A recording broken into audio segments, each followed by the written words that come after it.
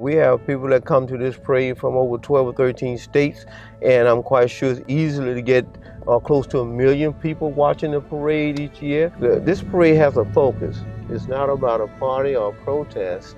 It's not religious, but it's mostly about us being able to focus in on areas that will strengthen our community.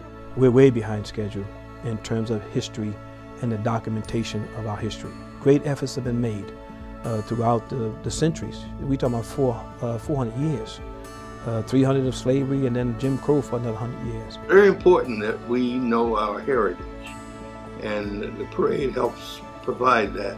Being African American is beautiful. But just to see all that beautiful blackness walking up the street, proud, standing proud, and all the black people on the sides cheering them, makes you feel very good, makes you feel like you have fulfilled something of your promise in this world. I think we're all here to do something. To be a Grand Marshal means that you have not moved so far that you forget the cord or the people who have invested in you. Black people need to see representation of themselves in a positive light. You have the young people from the dance groups, you have the Boy Scouts, the Girl Scouts. The African American Day Parade became one of the most important vehicles for us to express ourselves. We created so much, you know, if it wasn't for us, a lot of things wouldn't be here. We don't support our own.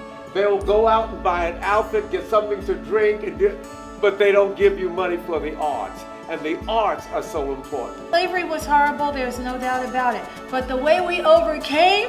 African American is an experience and a strength. This is our parade. We should all want to support it and help make sure it's successful.